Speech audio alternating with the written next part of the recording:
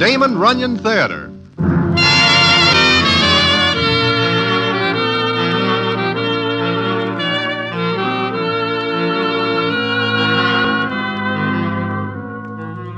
Once again, the Damon Runyon Theater brings you another story by the master storyteller, Damon Runyon. And this one, Broadway Complex. And to tell it to you, here is Broadway. Thanks. It is along toward 4 o'clock one morning, and I am sitting in Mindy's restaurant on Broadway with Ambrose Hammer, the dramatic critic. We are talking of this and that when Ambrose looks toward the door and says as follows. Broadway, who's that guy coming in now? That? Oh, he is a citizen named Cecil Earle. Funny, I've never seen him before. He is what is called the master of ceremonies at the Golden Slipper. Oh. Looks like he's sleepwalking. He is a very odd character. What's the matter, Broadway? I do not like this, Ambrose. Cecil is heading for that table at which are sitting Louis the Lug, Angie the Ox, and Upstate Red. In his right mind, Cecil Earle would walk 10 miles to keep away from their shadows. Look, he is reaching inside his coat. For a gun. Well, I expect any second to see Cecil Earle do a foldo and join his deceased relatives, because anybody who reaches inside his coat within eyesight of any one of the 3 citizens above mentioned can also reach for a lily. He is going to need it. But what happens is something different, and which I will tell you in a minute.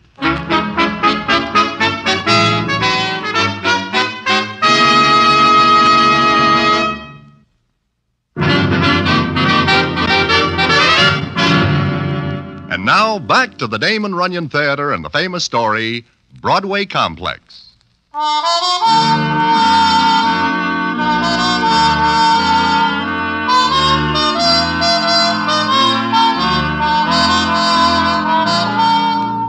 Well, what happens is this. Before Cecil Earle is able to reach the table he is heading for, Ambrose Hammer pops out of his chair and collars him. Ambrose brings him to our table. And what goes on is this. Okay, son, sit down. Take it easy. You should have let me go. I'd have cooked those babies right here and now. Huh? Cecil, what are you talking about? Who do you think you are? Who are you? Me? Look at me. I know you. Sure you do, Cecil. Ambrose, what is this? I'm not quite sure, Broadway. Cecil. Cecil. Yeah? What were you going to do a minute ago? I cool off those citizens. Why? For muscling in on my territory. Ambrose, this guy is as wobbly as a 10-cent bicycle. He is nobody but Cecil Earle, and he has no territory. Cecil. Cecil. Huh? Who are you? Me? Why, I'm... He does not know who he is. Yes, he does. Now look, Cecil. You're Cecil Earle, remember? Earle? Well, who says I'm not? You do. Broadway, do you know where he lives? Sure, over on 49th. Okay, let's get him home.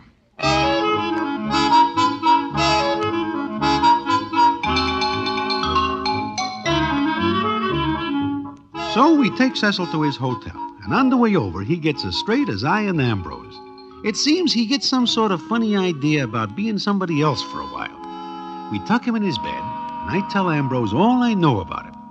Ambrose thinks about it for a minute, and then says... Subconsciously, he wants to be a big shot. He wants to be important, but he's not, is he? Not in the least. Why? Well, every once in a while, like that business in Mindy's before, he takes on a character of his dream world. He becomes, well, a gunman, a killer, a tough mug. All this he dreams? Yes, but he lives his dreams. With a gun? Look, here's the gun he had. Wait, this is nothing but a water pistol. Sure, but to him it was a Roscoe. And he goes to pull it on those citizens? Oh, Ambrose, this can be very dangerous. Only if the others don't know about him. Someday he is going to run into somebody who does not know this is all a dream. So I'll tell you what, Broadway, do him a favor. Me? How? Noise it around about him. Tip off everybody that he's like this. Ah, the poor guy. Just wanted to be somebody and cannot. He'll be all right someday. You mean he will get over wanting to be somebody else? It sometimes happens. How? Oh, if something actually happens to make him feel important, then that inner urge will be satisfied, and he'll be perfectly normal. But what could happen to this Cecil Earle? Who knows? I've seen a lot of things happen to a lot of people. It could happen to him.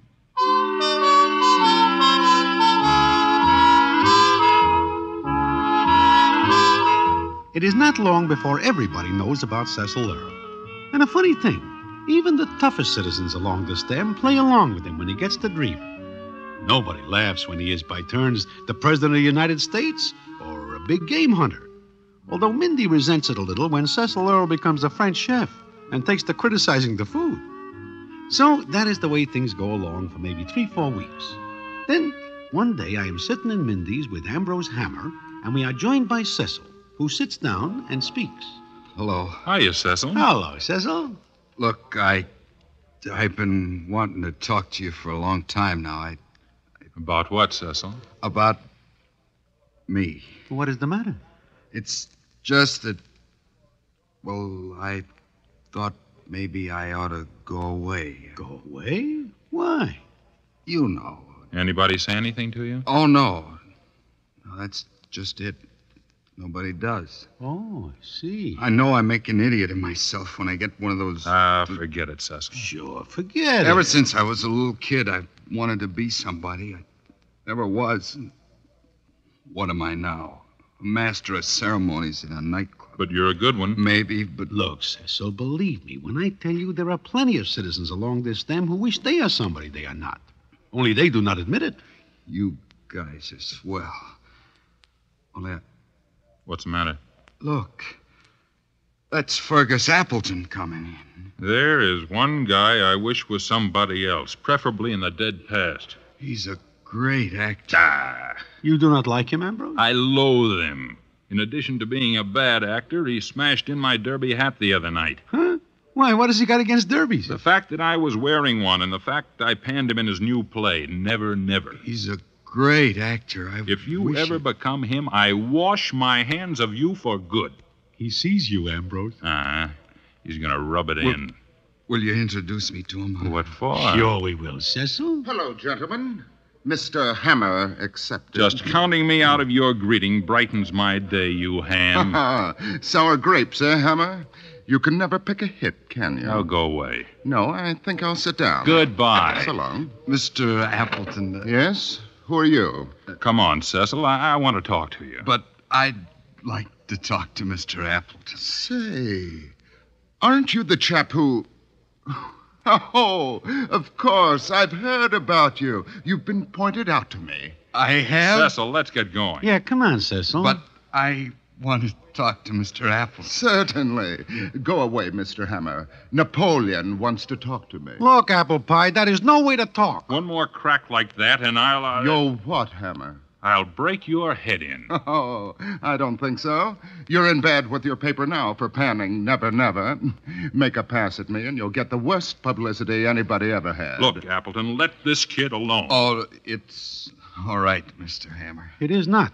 Maybe you better come with us, Cecil. But I'd like to talk to Mr. Appleton. Oh, it's obvious that Cecil recognizes a kindred spirit. That right, Cecil? I always wanted to be an actor. Okay. What do you say, Broadway? I think I will leave, because suddenly the air in here is very bad. It'll get better when you leave.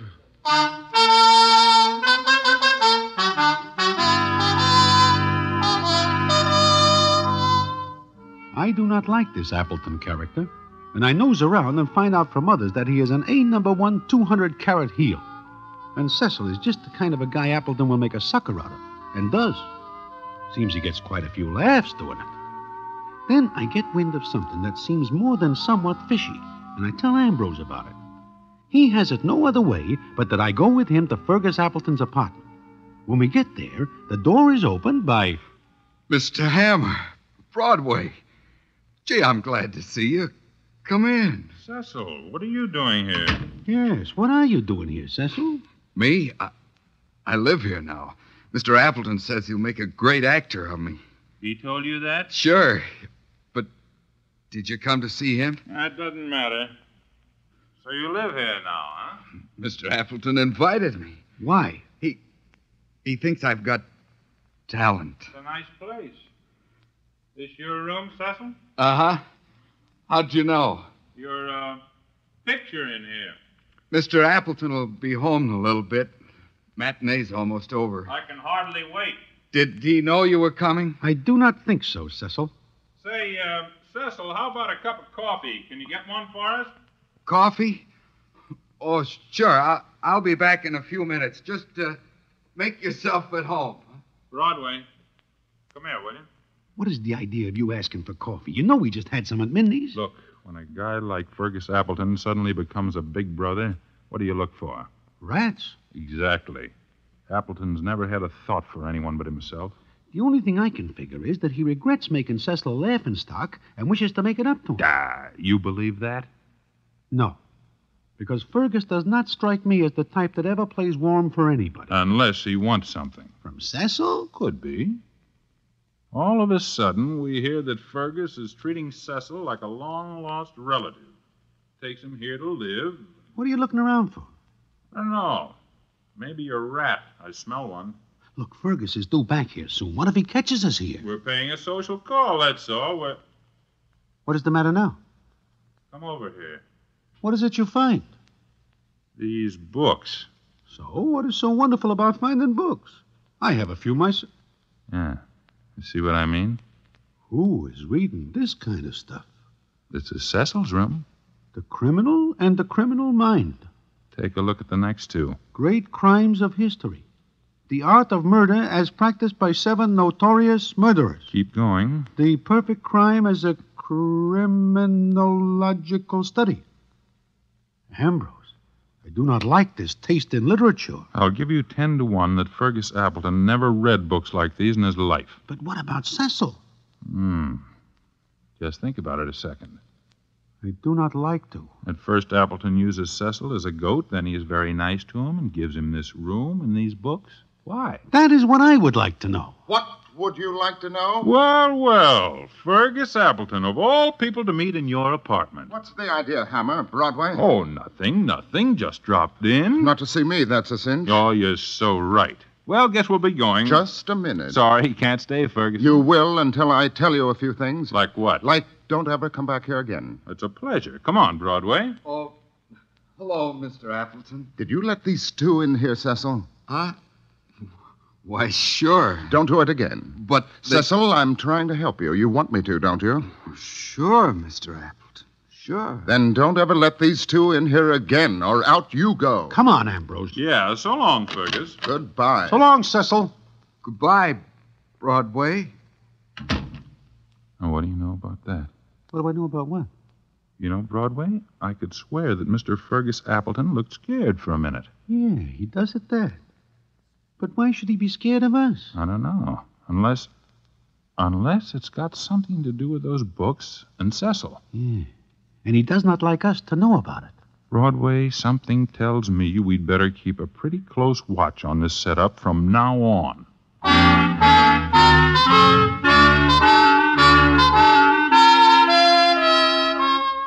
Well, this is all very puzzling. I figure Fergus Appleton for a smart cookie. But just how smart he is, I do not find out until later. And I will tell you about it in a minute.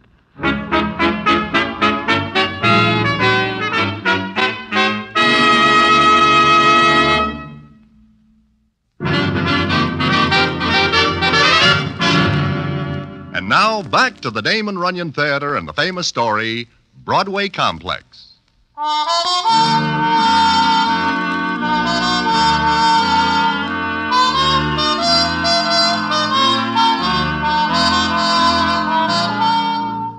Well, more than 2 weeks go by, and Cecil stays Cecil Earl. He no longer becomes anybody else. But he also seems to be getting more and more serious. And once in a while, there is a look on his face we do not like. Then, one day, Ambrose Hammer comes to see me. He seems pretty excited as he says, Broadway, I think I've got something. Is that so? Well, what have you got? You ever hear of Florence Fayette? Fayette? Oh, yes, she is the daughter of Homer Fayette. Uh-huh. Who owns the paper I work for. So her father owns the paper you work for. If you will tell me how that ties in with anything, I will buy you a new hat. I'll take a rain check on that, but here's something else. About how long ago do you figure Fergus Appleton started his big brother routine with Cecil? Maybe 3 weeks ago. Uh-huh. And just about 3 weeks ago, Appleton met Florence Fayette at a party. Look, Ambrose, I will agree with you that some people should not be met. But until there is a law against it, what can you do about it? I say there's a connection. He starts being real nice to Cecil at the same time he starts making a pitch for Florence Fayette. I know he is running around with the doll. Florence? Now, what's the angle? What's the angle? I think you are out in the sun too long. What angle can there be? Those books. And you've noticed how Cecil's acting lately? Yeah. Oh, now, wait a minute, Ambrose. If you are thinking that Fergus is going to put a chill on the Fayette doll... Oh, what good would that do him? He's not married to her. He wouldn't inherit her dough. There's got to be something else. Yeah. Her father? Well, her father's not too happy about the whole thing. But what can he do? She's over 21. Then Fergus does not have to put the chill on him. Broadway, do me a favor. What? Talk to Cecil. Find out what you can. Me? But how? He knows Fergus hates me and I hate Fergus, but maybe he'll talk to you. Will you do it? Okay, I will try. Good. Meanwhile, I'll nose around and see what I can dig up.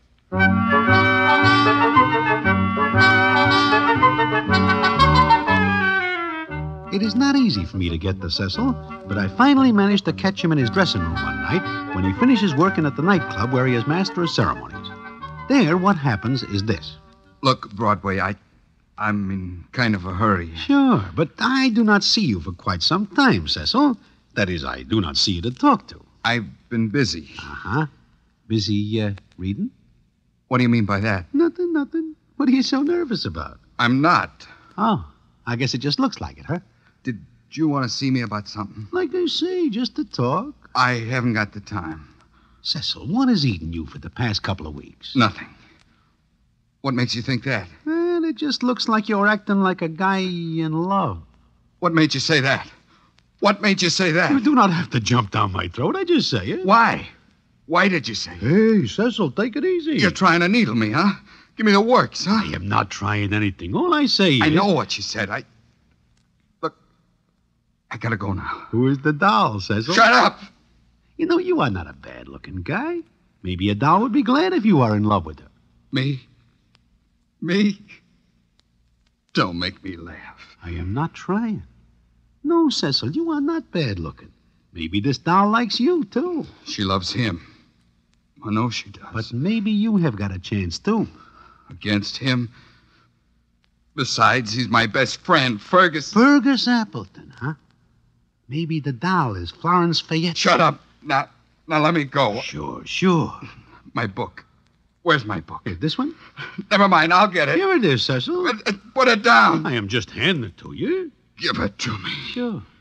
What is it? Give it to me. The Perfect Crime. I said give it to me. You do not have to fight for it. Here. Now, I'm getting out of here. With that, he bangs the door and leaves. Then I notice that a piece of paper drops out of the book. On it is a drawing. I figure that he will miss it and be back for it, so I copy it and take it back to Ambrose Hammer. He looks at it for a minute and then says... You know, this looks like the floor plan of a house. Uh-huh. And there is a name under it. Menahan. You know anybody by that name? Menahan? No. Wait a minute. I think there is a street in Brooklyn named Menahan. Brooklyn? Sure. And this is a drawing of the floor plan of a house. It falls out of that book on the Perfect Crime. Menahan Street, Brooklyn. Maybe we ought to take a trip over there, Broadway. Me? Go to Brooklyn? We've got a lot of loose ends to tie up. I do not wish to tie them up in Brooklyn. You want to help Cecil? Well, sure I do. Okay. Now, wait a second. How do you know which house this is on Menahan Street? I've got an idea. I've also got a few connections. Let's use them.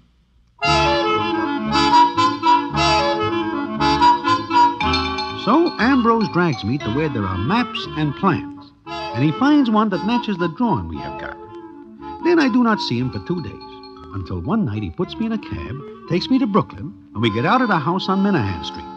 There, the scene is as follows. I gave a couple of tickets for a show to a maid that works in this house. So? So she left the side door open so we can get in. We? Ambrose, you are never so much alone as you are tonight. It's okay. No one lives in the house but an invalid woman. She's upstairs asleep by now. The maid won't bother us. Neither will I bother the maid. Good night. Come on. This is for Cecil. I would like to start thinking of myself.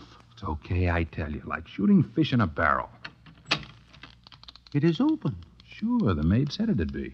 Easy now. Ooh, it is dark. Shh, come on. Ambrose, somebody light the light. Just my flashlight. My. How well you are equipped for this work. Oh, let's see. Living room. Just like in the drawing. Piano over there. Ambrose, look. What? Shine your light at the piano again. Why? For once, do as I say, please. Okay. Fergus. It is Fergus Appleton. His picture. A photograph. Uh-huh. Come on. Take a look at it. Read what's on it. To my loving wife, till death do us part. Fergus. My loving wife. I never knew the rat was married. The invalid woman, his wife. Till death do us part. Death. Oh, Ambrose, let us get out of here. Oh, what a beautiful scheme. The filthy rat. Ambrose, those books, Cecil, the drawing. I get it. Fergus gives Cecil the books to read. He wants to make Cecil commit a perfect crime. Yeah, talk him into being a super criminal. Play on his complex. Is that possible? With Cecil, sure. Cecil wants and needs attention. Killing somebody's a sure way to get it. The perfect crime. For Fergus, yeah. With his wife out of the way, he can marry the Fayette doll. I think I will go back and cook Mr. Appleton myself after I go to the gendarmes. No, not the police. Are you crazy? We have got to go to them. They'll only pick up poor Cecil. I don't want that to happen, do you? No, but can you think of something? Let's get out of here first.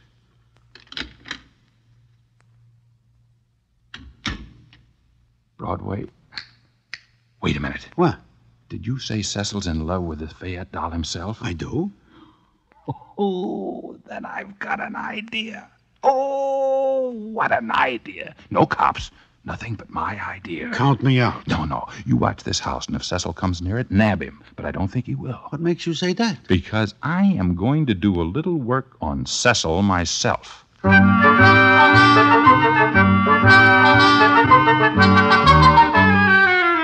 It is very dull work watching a house in Brooklyn.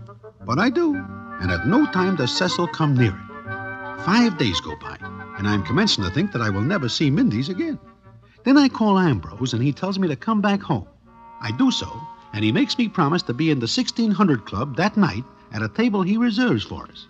So, that night I show up there, and the scene is as follows. Ah, Broadway. Have a seat. Ambrose, what is going on? Oh, nothing yet. Oh, don't let Fergus Appleton see you. Fergus? Where? That table near the floor. And that is the Fayette doll with him? It is. You know, I did a lot of work the past 5 days, and I found out something. I learned nothing at all in Brooklyn, but that does not surprise me. What do you learn here? That Cecil has a better chance with the doll than he thinks. Huh? And as for me, I'm going to bust up this guy Appleton's apple cart and get myself a raise from old man Fayette for doing it. You fix things for yourself, huh? Ah, never forget me. Old man Fayette might even make me editor. Then I'll can a lot of guys I hate. Look, what is going to happen here tonight? It is now 11:14 and a half. In 30 seconds, Cecil Earle will come in. Then watch the fun. Ambrose, if you are thinking of making a joke of Cecil, I personally will tap your noggin. Wouldn't blame you a bit. But everything's going to be all right. I hope so. Because there is Cecil now. It's a little early. Now watch. Should I? He's going to Fergus' table. Now what? Watch. You stupid fool! What do you think you're doing? I love her. I love her. Let go of her. I am seeing things. Cecil is kissing the doll. Huh? He is taking her out of here. Stop that couple! Somebody stop them! Come on, Broadway. That's our cue to talk to Fergus. Waiter, somebody stop that couple! Fergus, sit down. You. Me. Sit down, Fergus. Let him go go. of me. If I do, will you promise to go to Menahan Street in Brooklyn? What? What did you say? You heard me. Now sit down. Ambrose. What did you say? Menahan Street. For the love of... not so loud. Looks like you've lost a girlfriend, Fergus. Ambrose, why not have a sandwich? Why don't you lose yourself now, Fergus? Quick, the cops will be here any minute. And anyway, everybody's looking at you. And this is one time you don't enjoy it. Well, all right. Goodbye. Goodbye. Ambrose, if you will stop laughing for 1 minute, I would like to know what happens. Well, you saw it? But I do not understand it. It's very simple. Cecil's in love with her. In a second, I will bang you over the head with these ham and eggs without removing the platter. Okay, all I did was change Cecil from the perfect criminal to the perfect lover. You what? Sure. I loaded him up with books about Don Juan. he liked them much better than the others. You know, I think he got more out of them. Well, that ends the festivities for that night. But it is still not the end of the story. The payoff comes a month later. And what it is, I will tell you in a minute.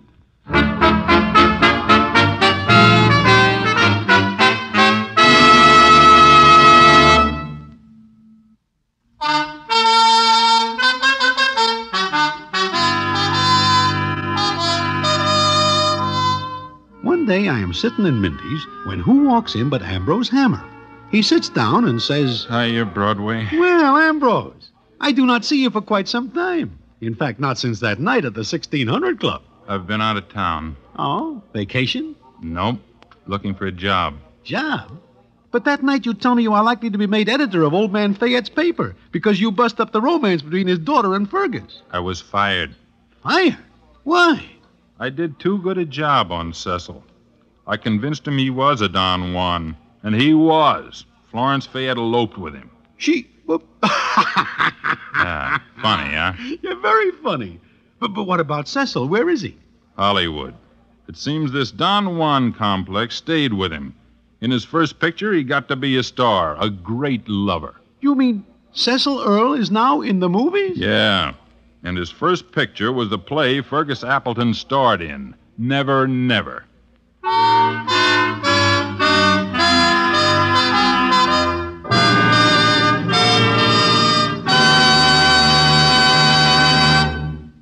And so ends the famous Damon Runyon story, Broadway Complex.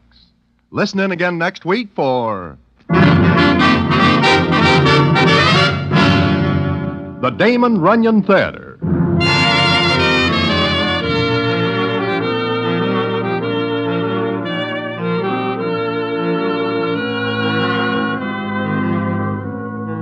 The Damon Runyon Theater, with John Brown as Broadway, is directed by Richard Sandville, and the story is adapted for radio by Russell Hughes. Vern Karstensen is in charge of production. This is a Mayfair production.